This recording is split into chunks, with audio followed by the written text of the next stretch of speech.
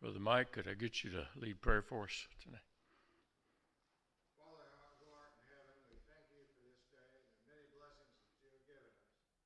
We thank you for this opportunity to gather together and study a portion of thy word once again. May we take those things that we learned this evening, apply them to our lives as needed. Be with all those who are sick or afflicted. Be with those who are attending to them. May they regain a portion of their health that they may return with us and worship you. This and all things we ask in your Son's name. Amen. Amen. We started out with 40 books. We handed them all out eventually. I've got some more ordered, but it may be next week before we get them. So I'm sorry. If you have your Bible, though, you can turn to the book of 1 Kings, chapter 11, and can kind of follow along. 1 Kings, chapter 11. We were talking about Solomon's apostasy. We've been through Saul and David, and now Solomon. We're going to pass him tonight and get on to Rehoboam and Jeroboam next. But Solomon apparently did what a lot of people do. He thought he was going to be the exception. He knew what God had said about multiplying horses and multiplying wives, and how that those wives could lead you astray. And apparently he thought he was the exception. So much so that he intermarried with the heathens, which the Lord had told them not to do. He ended up having 700 wives, 300 concubines. One little boy said 300 porcupines, but it was concubines. And so he wasn't the exception, and he did not escape the consequences of all of those marriages that were forbidden by God. And he should have learned that he wasn't the exception. And Solomon wanted romance and sensual pleasure, all that.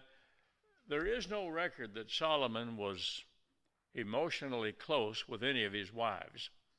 We just don't see that, do we? How could he be? You got that many. And how would a wife feel in that kind of a situation where she's one of 1,000? That's just not a good situation at all. But it says Solomon clung to these in love, and apparently the idea of love there is more lust than anything else. But he wanted all of that more than he wanted the Lord. And the ironic thing is that the Lord spoke to Solomon twice. I think we would all think that if God actually spoke to us, boy, that would register on our minds, and we wouldn't ever forget that, and it would have an impact on us. But that happened to a lot of people in the Bible, and it didn't seem to last. And certainly Solomon is one of those cases where God spoke to him twice, and he didn't remain faithful. So he had to know the Lord is real. He had to know the Lord had a will on this subject.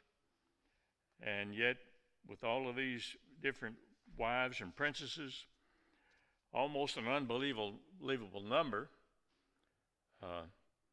did he pledge to all of them till death do us part? You have to wonder that. Doubtful that he did. But these wives and these concubines were legal partners without the same standing as wives would have. I'm not sure what all the differences were, but Solomon had far more marriage partners than any man could possibly give attention to. And he couldn't even spend one day a year with each of his wives. It'd take 3 years to spend one day with each of these women, wives and concubines. A concubine was kind of a legal mistress, and there were many prominent men in the Old Testament who had concubines. Abraham had Hagar. He wasn't married to Hagar, but he had a child by her, that Sarah's idea, since she couldn't have children and they were getting old. And of course, God did allow them to have a child, and Ishmael was not the child of promise. Isaac was, and when Sarah was 90 and Abraham was 100, they had Isaac. Jacob had he had Leah and Rachel's handmaids as well. He had children by them. Caleb had concubines. Saul, of course, had them. King Saul. David had them. Rehoboam had them. And the Bible never shows that kind of family life to be blessed. It just doesn't happen. What we know about those situations is not good. Polygamy doesn't have a good history.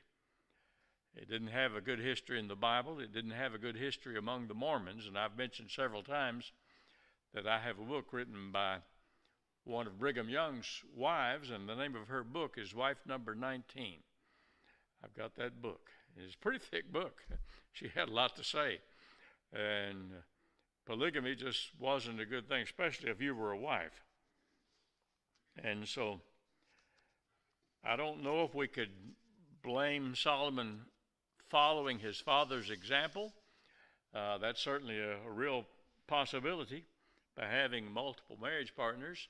David had multiple, not nearly as many as Solomon, but he had quite a number, 20 women, I believe he did, and many wives and concubines. And so we can say that Solomon had so many marriage partners because of his lust.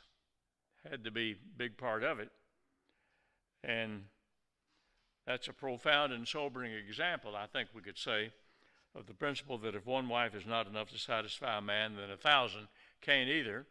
And apparently those 1,000 didn't either. So, he what? He had abundance of everything, didn't he? No, it sure didn't. You can have too much of a good thing. And Solomon should have listened to something he wrote in Proverbs chapter 27, verse 20. Hell and destruction are never full, so the eyes of man are never satisfied. And he was never satisfied. I remember, I think I mentioned this before, Brother Yater Tant years ago with the Florida lectures made a statement. He said, I'd like to think that it was on Solomon's first marriage that he said, whoso findeth a wife findeth a good thing and obtaineth favor of the Lord. And I'd like to think that it was after several hundred marriages that he said it's better to dwell in the corner of a housetop than in a wide room with a brawling woman. Don't know that that's the way it was, but it certainly would have been appropriate for him to come to that conclusion. You have to wonder when he made statements like, there were a couple of statements like that about dwelling with a brawling woman. A couple of statements, and you have to wonder if he's speaking from experience there, inspired to speak from experience. And I don't know. He could have said, look how many wives I can support. Look how many women I have authority over. There are a lot of things that could have caused his head to swell, but all of it was a disaster, mostly. And so his lust apparently was not satisfied. But the Bible says his wife, yes, Alman? Since you brought up this matter of Solomon's wisdom and his teaching in the Proverbs, etc., it just strikes me as this, that we are very good at teaching others, but not very good at teaching ourselves. Well, that's a good point. It's easy to see the problems of others, yeah. And I think he was the wisest man, but he became the wisest fool, too. I mean, let me say that. He was the wisest man, but he also became the biggest fool at the same time, especially with all those blessings and the knowledge, etc. Yeah. He just didn't handle anything very well, except the building of the temple. Yeah, there was a point at which his wisdom turned into folly. Wisdom of this world, a lot of it was. And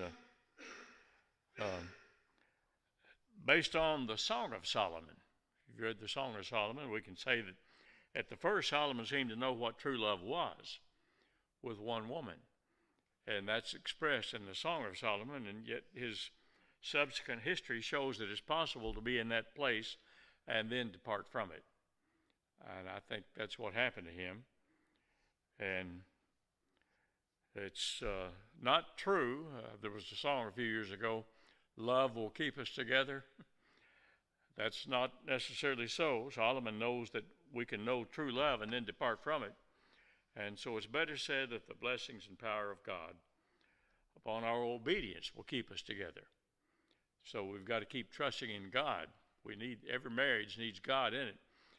I often tell couples, if I've been asked to perform a wedding, that it takes three beings to make a marriage, and every marriage will be made up of three.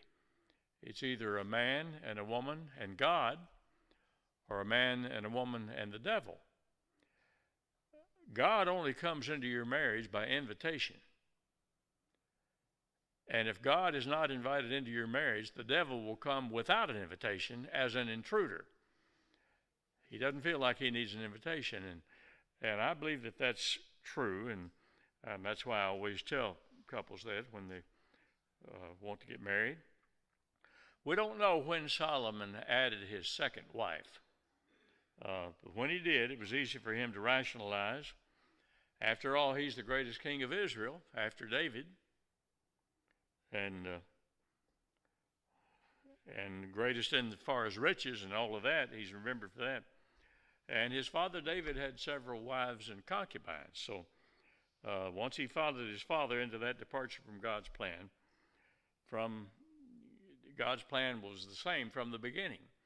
And when Jesus gave the marriage law in Matthew chapter 19, he went back to the beginning, showing that this has always been God's marriage law, and that is that a man is to leave his father and mother and cleave to his wife.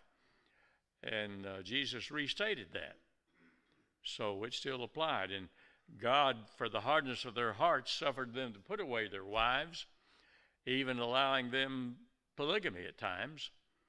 And that was, I think, during the period when God winked at ignorance. And since a lot of that time there wasn't any written law, God was more tolerant of people at that time. But it tells us in Acts 17 that at one time God winked at ignorance, but now he commands all men everywhere to repent. And because the gospel apparently was in its fullness. Now that's in Acts 17. It's in chapter 20 of Acts that Paul said that he had declared the whole counsel of God, and he kept back nothing that was profitable. So apparently all the truth had been revealed at that time. It hadn't been written down at that point, but it had been revealed. Kind of like Peter's statement, we have all things that pertain to life and godliness. Doesn't mean that was the last thing written in the Bible, but by the time he wrote that, all the truth had been revealed, at least in its oral form.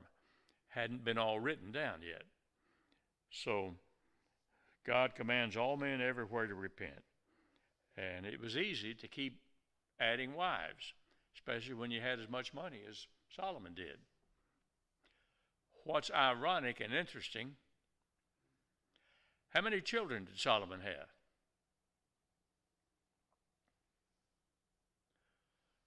We're not told unless it's just one. We're only told the name of one. You have to wonder, 1,000 women, how many children that could multiply into, and how much money that would take. But we're not told about the other children. We're only told one of them, Rehoboam, and what happened there. So when you think about that, Solomon had to put brakes on, and yet he had plenty of money. And you have to wonder how old he was by the time he married the thousandth, or took on the 1,000th woman. But as he took on wives, he broke a commandment of God that God gave to the future kings of Israel back in Deuteronomy 17:17. Neither shall he multiply wives for himself, lest his heart turn away. And Solomon did multiply wives to himself, and it did turn away his heart. He was not immune. He was not the exception, was he? Okay. Yeah, some of it apparently would have happened when he's old. We don't know, but it's interesting. Many commentators believe that Solomon was about 20 when he began to reign, and he reigned 40 years, and then he died after that. So he apparently was in his 60s when he died, if that's the case. So that may have shortened his life, all those marriages. I can imagine problems that would have caused could have shortened his life. But it would be useless, I guess, would have been useless to argue with Solomon for the claims of idols. He could have at once, by just by his wisdom, have annihilated all the infidel arguments if he had wanted to. I mean, he had to be a believer in the one God who spoke to him twice and who gave him wisdom, and Solomon acknowledged that. He knew that. So how could he do what he did? It's a hard question to answer. But the whole story of King Solomon is full of a lot of value, solemn value, we could say. His was a life full of promise, but it ended in failure and gloom. It wasn't the happy life you would think it would be, because his heart turned from loyalty to God to loyalty in response to the seductions of earthly pleasures, the money, all the things Solomon had.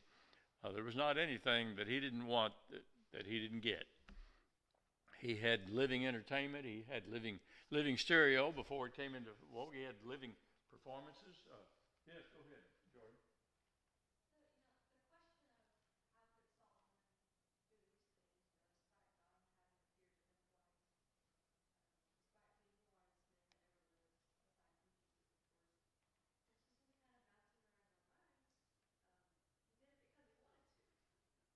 Yeah, because he could.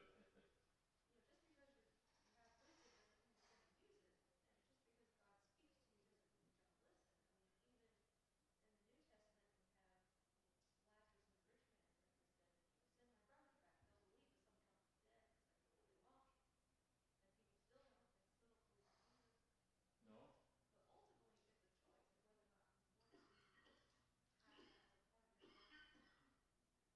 that's true. People that have actually seen miracles, people that actually saw Jesus. Many of them still were not believers. Go on. You referred to the passage there about not multiplying wives. And so I've just been wondering about this matter. With Solomon's intellect and ability to, be wise, I wonder if he was able to interpret that passage so that in some way he was able to do what he did by making it mean something special, or didn't apply to him or something like that. Somehow twisting it. Yes. That's a temptation to twist the scriptures. It's been a. In fact, he might have played on the meaning of multiply too. Like 10 times 10 is just, 100, but 100 times 100 would be 10,000. Would that be 10,000? I suppose it would. And he was just about 1,000. So he might think, especially maybe other kings had many more wives than he did, and maybe in some way he justified multiply by he didn't multiply too much. He may have, and he may have rationalized, well, they need me. They need me. And maybe painted a picture like, well, Ruth, of course, Ruth's a good example. She was in poverty. Her husband died. She could have turned to immorality because there wasn't any Social Security or anything, programs like that for people who were widows in her situation. But she didn't turn to immorality, and she didn't turn to thievery or anything like that. She was patient, and God blessed her with Boaz. Yes, Rick? I think the wives thing, 700, 800 wives, that'd be more of a social status, would it really? I mean, like most cattle and most wives, like collectors today. With other kings, yeah. 300 or 400 cars. I mean, when's the last time they looked at all them cars? You know what I mean? Yeah, he was a collector of wives. It kind of looks like they were treated as possessions, not as people.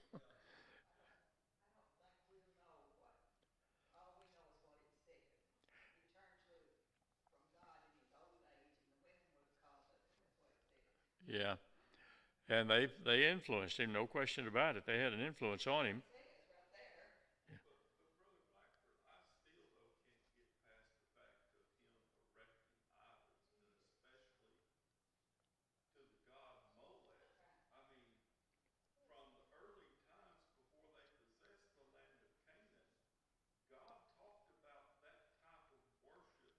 Yeah.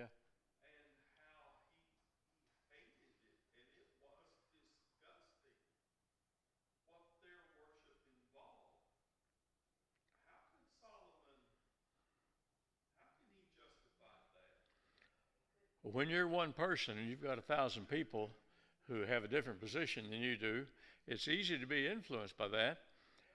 And he could have thought, well, I can do this now and I'll repent later.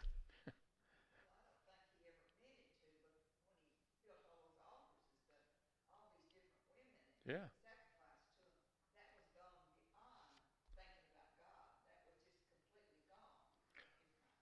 Well, if he did that for them, then they had to be singing his praises.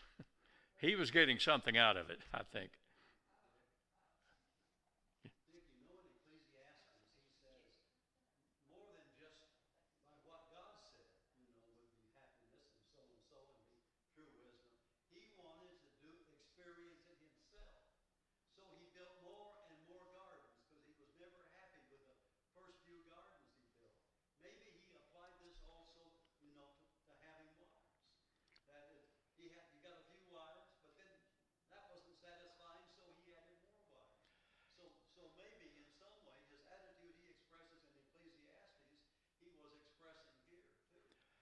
Yeah, you can see how he could have rationalized all that. Of course, it didn't justify it. And uh, the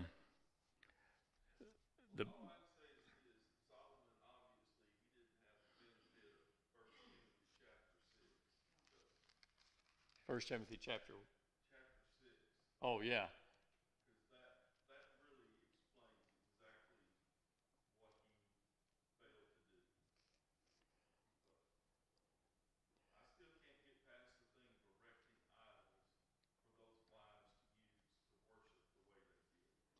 Yeah. Apparently, he wanted to please them, and they they apparently sang his praises for doing that.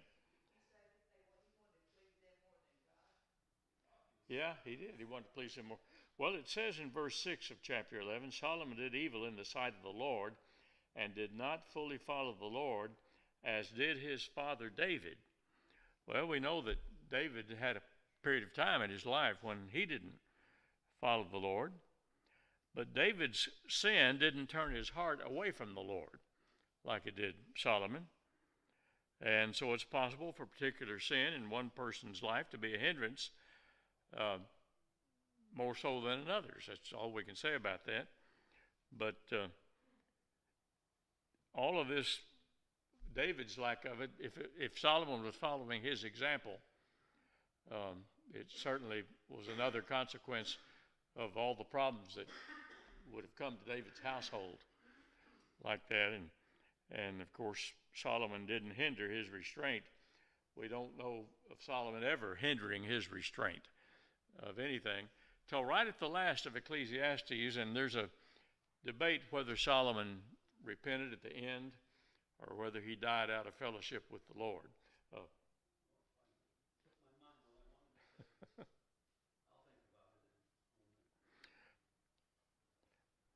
Okay, well, look at the different gods that are mentioned there that Solomon went after. Verse 5, chapter 11. For Solomon went after Ashtoreth, the goddess excuse me, of the Sidonians, and after Milcom, the abomination of the Ammonites. Solomon did evil in the sight of the Lord, and so forth.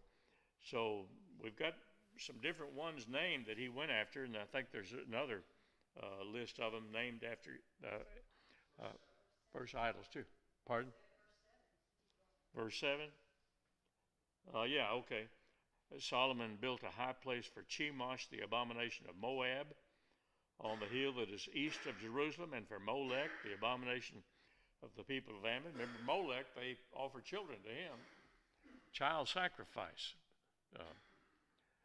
And some of the commentators that write about that, how that they would heat that statue within with a fire, and when the fire got as hot as it could be, they would lay that child on that statue, and to keep from hearing the squalls of the child, they would make a lot of noise on drums and all kinds of instruments so they couldn't hear the child screaming. That had to be, boy, you have to wonder what kind of, how a person's mind can get to that point.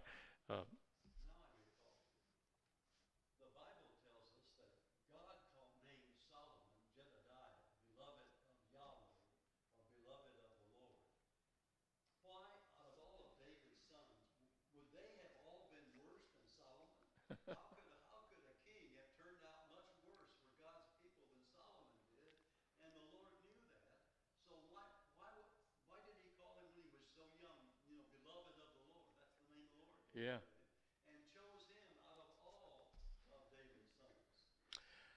That's a good question. Of course, Solomon always had he had a lot of choices to make, and the more choices, I guess, the more bad ones he made. He just kept on going, but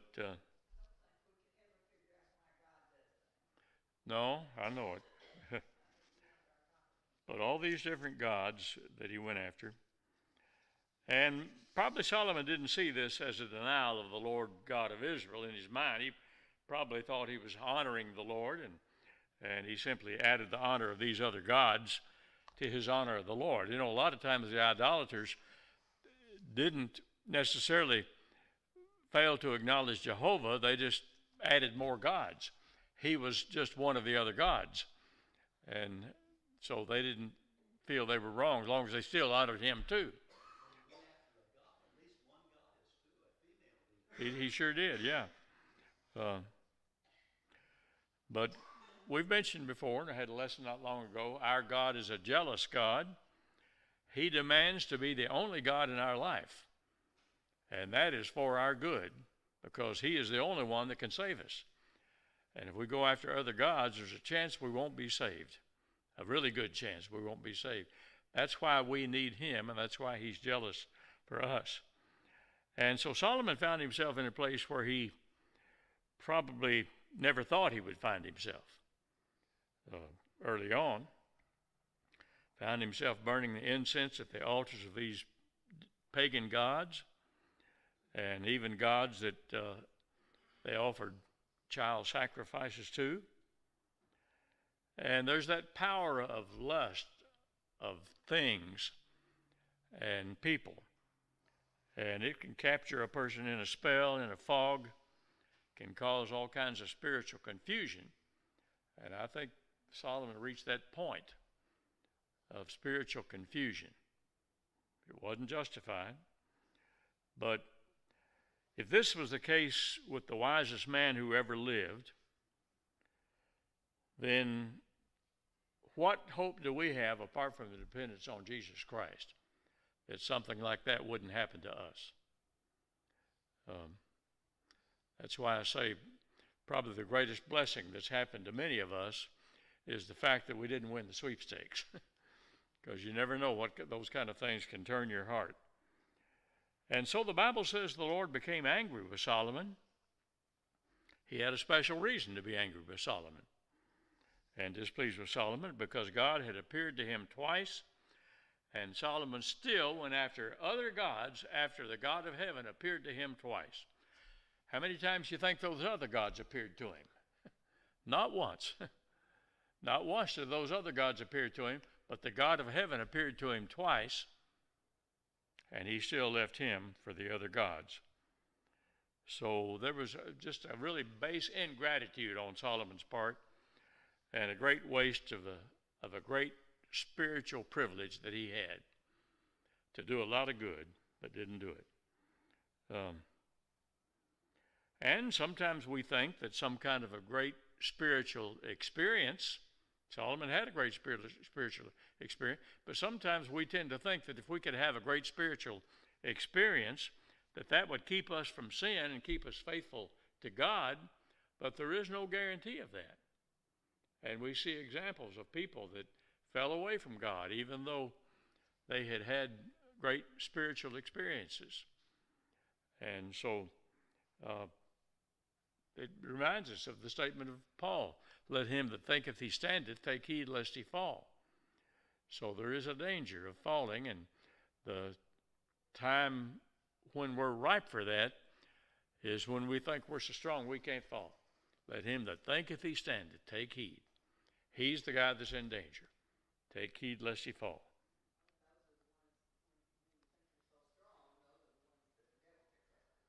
Yeah, and that may have been part of Solomon's problem. He thought he was so strong, and he'd had this great spiritual experience and had all of this stuff, had so much stuff that probably couldn't keep track of it all.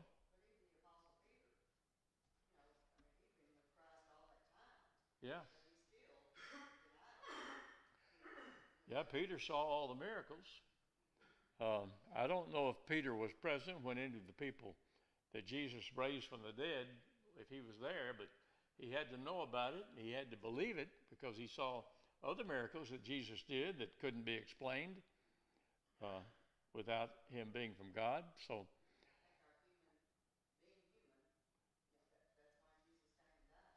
yeah, and Peter was the first one to confess that thou art the Christ, the Son of the living God. So Peter knew who Jesus was.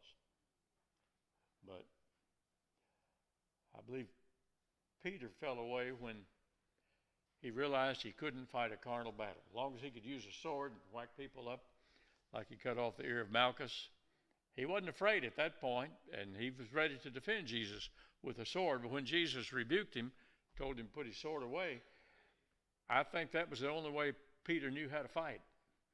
And when he had to put his sword away, he became a coward. He couldn't defend himself or propagate the message of Christ with a sword. Well, anyway, we think about this. God promised the entire kingdom of Israel to the descendant of David forever, and if they only remained obedient. And David reminds Solomon of this promise shortly before his death there in 1 Kings chapter 2. So let's notice that. 1 Kings 2 and verse 4.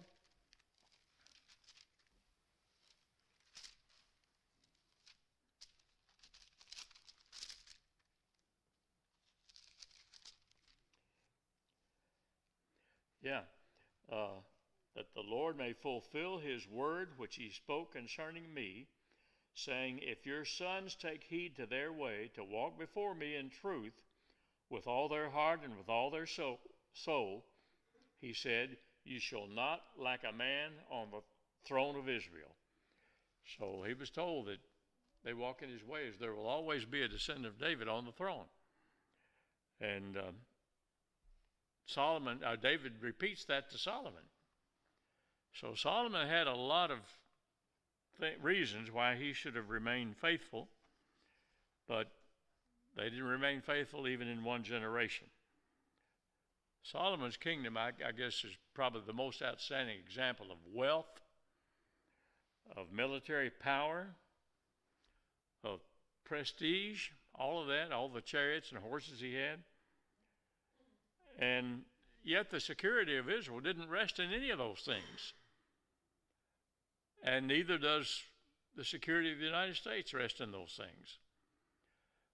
Like we sometimes sing, the arm of flesh will fail you. You dare not trust your own. When we're trusting in the arm of flesh and not in the Lord, then that's a dangerous place to be.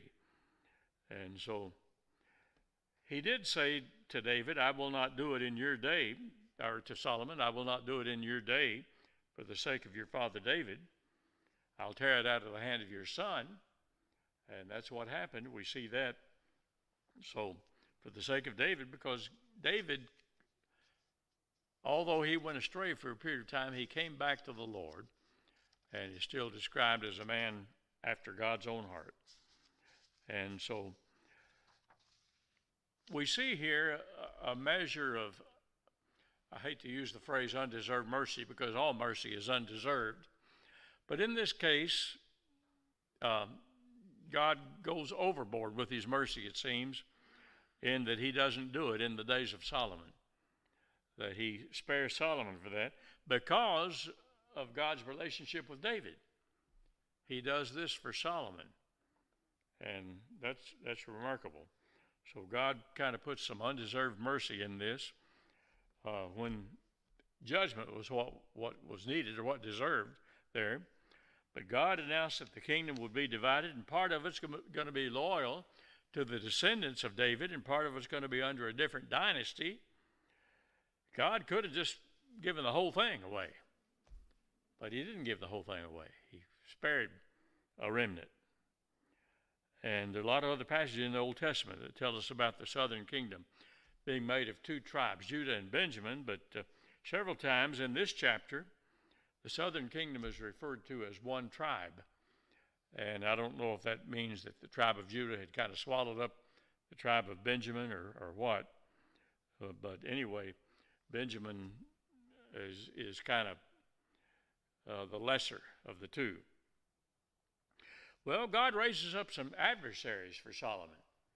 Solomon has had it good for a long time, but God raises up some adversaries.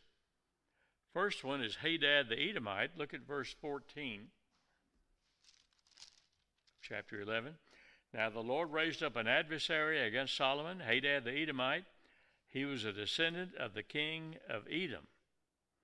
For it happened when David was in Edom, and Joab, the commander of the army, had gone up to bury the slain after he had killed every male in Edom, because for 6 months Joab remained there with all Israel until he had cut down every male in Edom. That Hadad fled to go to Egypt, he and certain Edomites of his father's servants with him.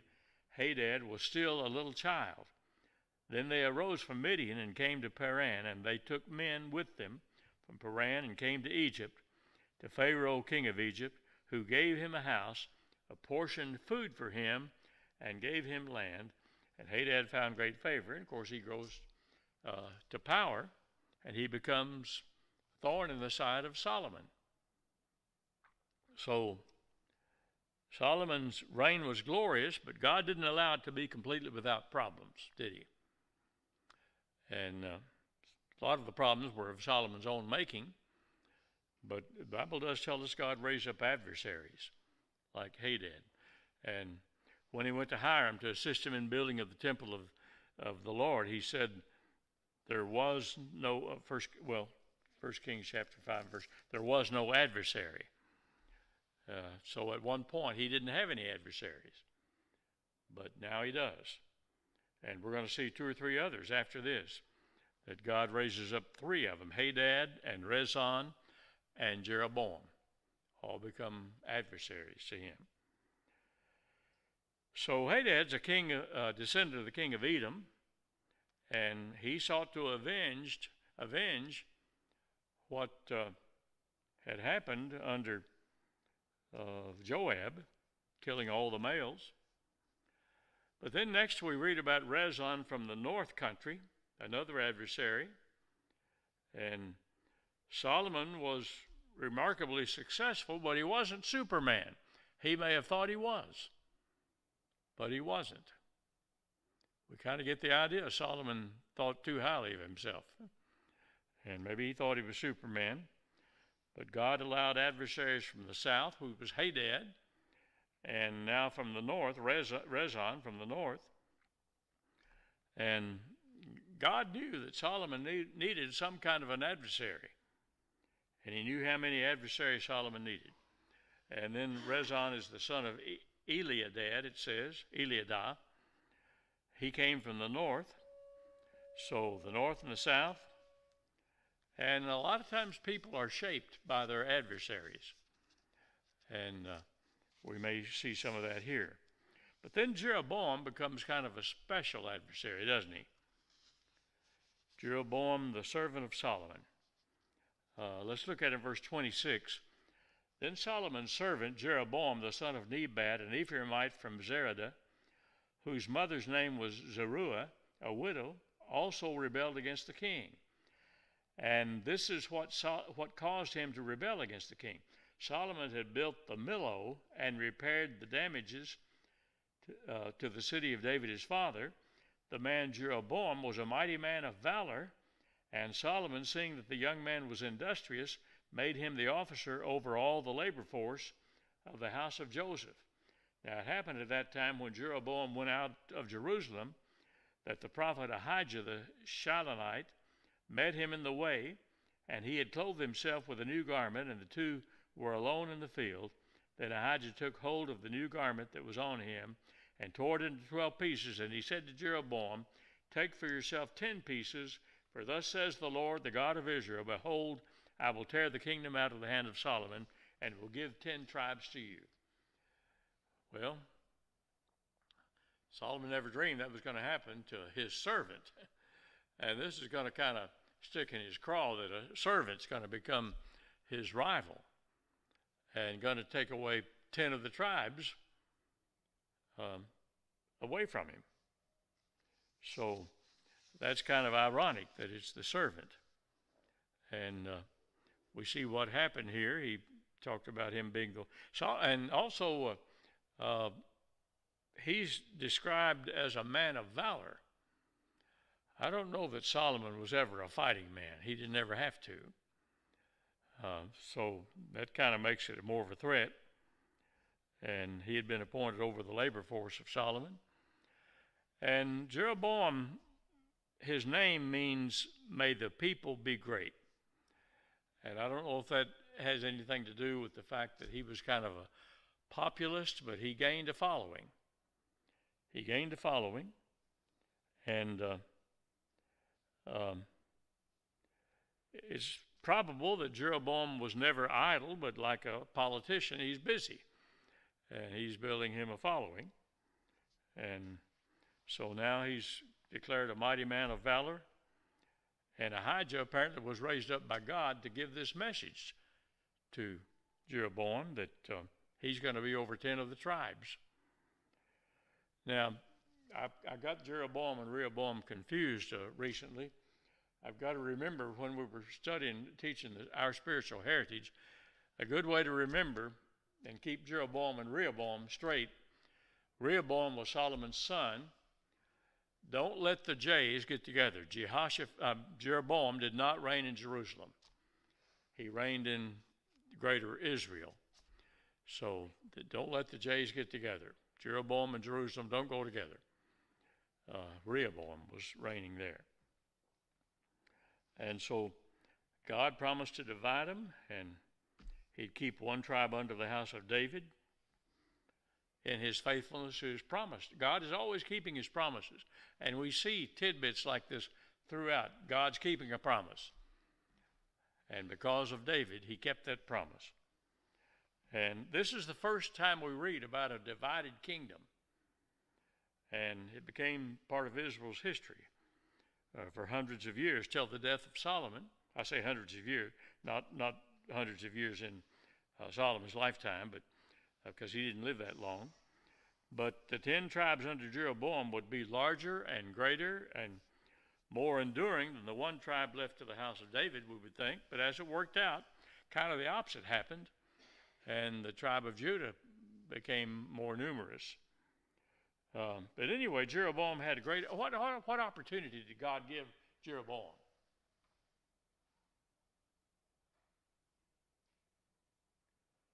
God gave Jeroboam a really great opportunity. He said, I'll take you, I'll give you reign over all your heart desires, and you'll be king over Israel.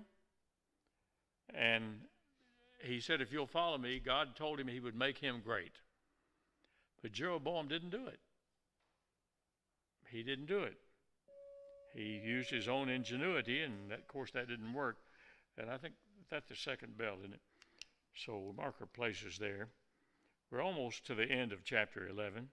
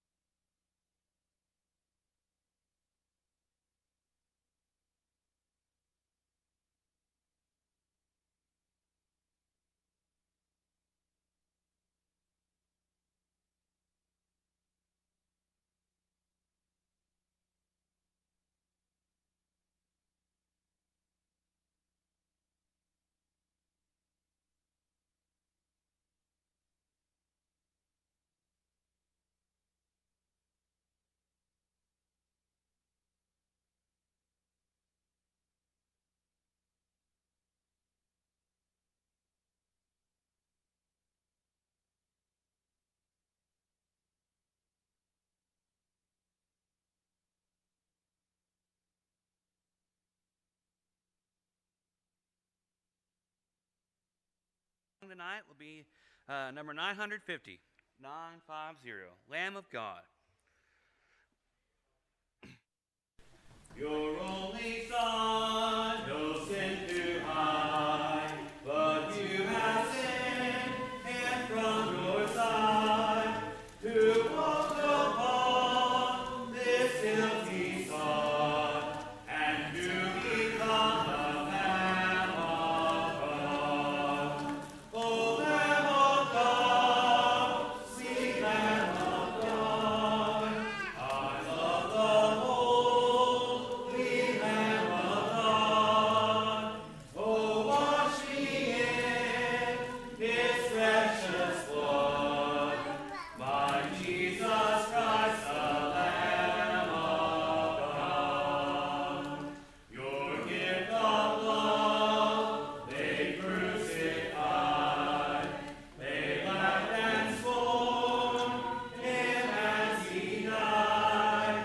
The humble King they named a fraud, and sacrificed the Lamb of God.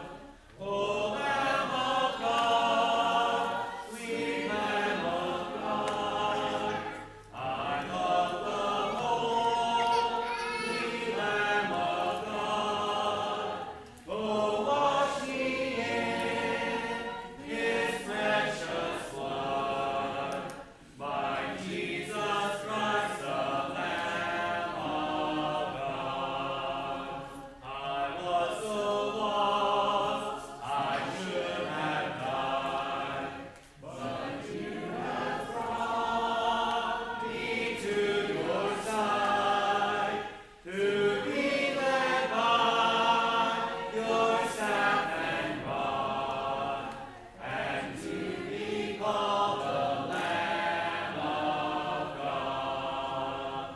O Lamb of God, sweet Lamb of God, I love the Holy Lamb of God. Oh, wash me in His precious blood, till I am just a Lamb of God. Song after dedication, number 255, 255, I am resolved.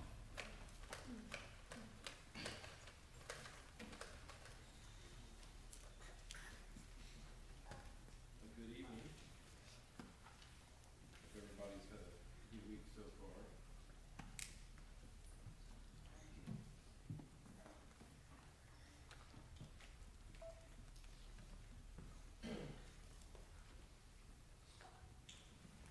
I'd like to thank the elders for the opportunity that I'd like to come and speak a little bit about something that's really important to us all,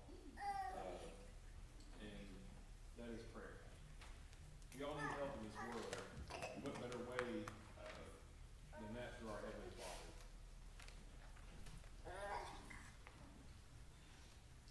Again, tonight we're going to look at some passages about prayer. So first, we're going to look at Philippians 4, verse 6. Philippians 4, 6 says, "But be anxious for nothing, but in everything by prayer and supplication with thanksgiving, let your requests be known to God." So we have that avenue for prayer that we can let our requests be made known to God, a God that who hears us. We all know that we need, God knows that we need Him, and especially in these troublesome times. But we also need each other. We can turn to James 5:13 through 16.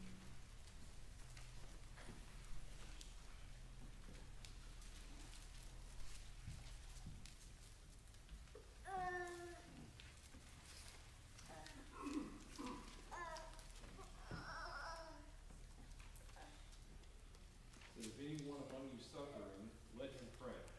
If anyone cheerful, let him sing songs.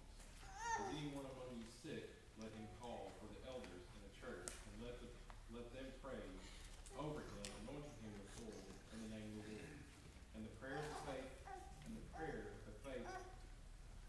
save the sick, and the Lord will raise him up. And if he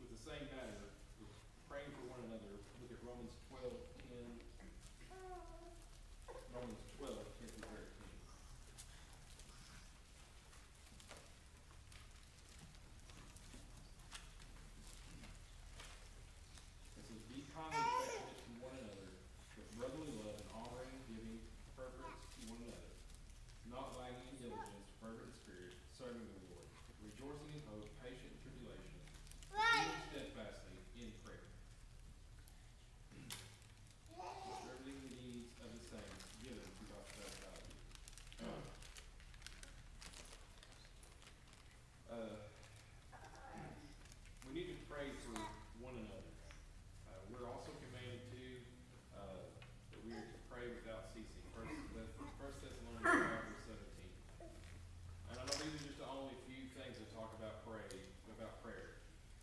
Prayer is a big help in my life, and I bet prayer is a big help in your life as well. Talk about prayer tonight and praying for one another and everything, because next week a lot of our young people are starting back, and also a lot of young people start back college. They're going to need our prayers. As times have changed, struggles are always the same. So let's make sure we keep one another in our prayers. If you're not a Christian tonight, then you're missing out on one of the biggest joys in life. And that's the avenue of answered prayers. And sometimes unanswered prayers. If there's anything that we can do to help or assist you in any way, won't you please help us stand and sing the song that's selected. I am resolved no longer to linger, charmed by the world's delight. Things that are higher, things that are nobler, these have allured my sight. I will hasten to Him, hasten so glad and free, hasten glad and free.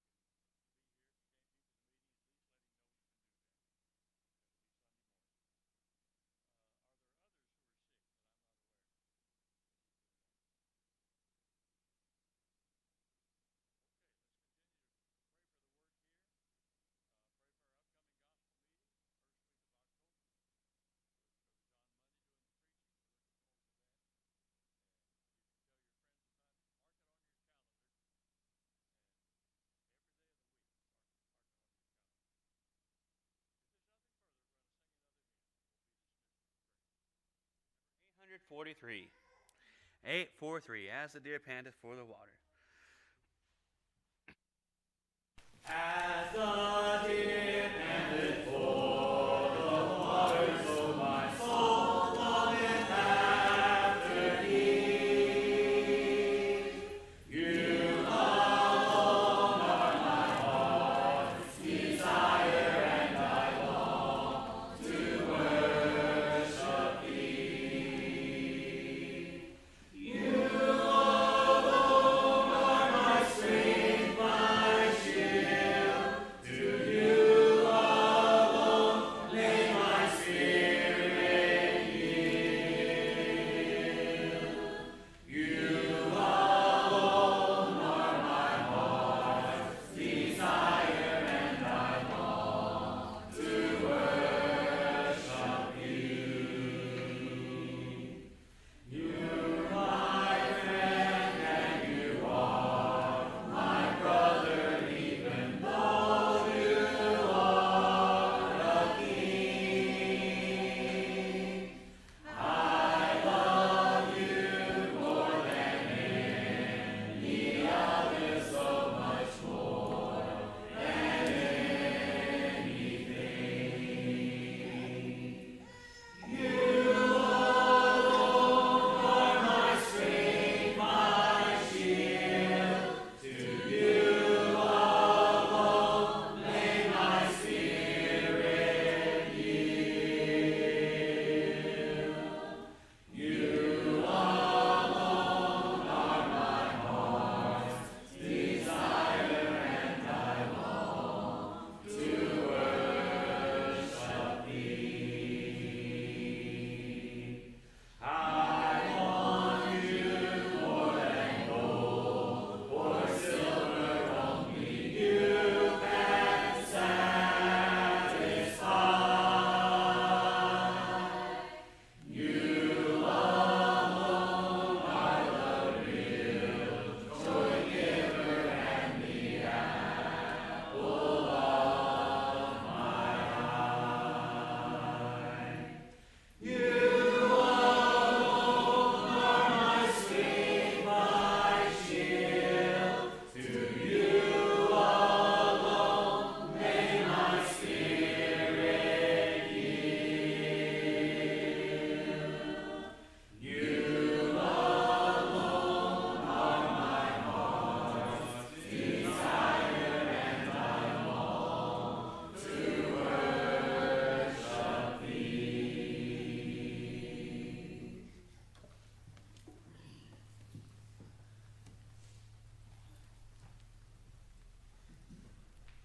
Let's pray.